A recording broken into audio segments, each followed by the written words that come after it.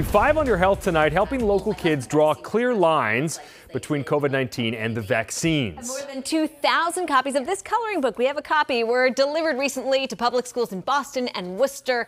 And so this new superhero may already be familiar to some of you, but our Jessica Brown is back to connect the dots for everyone else. Yeah, that's right. UMass Chan Medical School is offering these coloring books for free to schools or anyone who wants to download a copy from its website. So the author is this woman, Angela Mesmer-Blust, an assistant professor at the school. She says her 5-year-old daughter is the inspiration behind using a supergirl named Emma RNA to represent a COVID vaccine. With her friends Antibody and Mr. T, Emma saves the world from a dangerous new villain named Spike Man. And then they allow them entry.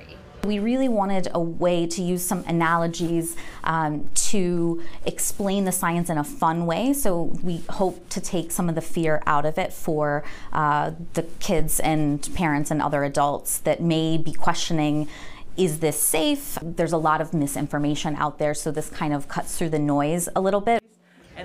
Yeah, Mesmer-Blust says the coloring book is designed for kids in grades 5 through 8, but many adults have told her it helped them better understand how vaccines work and also debunk some common myths, including the false theory that vaccines can somehow change a person's DNA. So if you're thinking, hey, I'd like to get a copy to read or color, we posted a link on our website at WCVB.com where you can do just that. All right, Jessica, good info. Thank you. We took a look. It's fun. It I is feel good. like my kids would really like to read it too.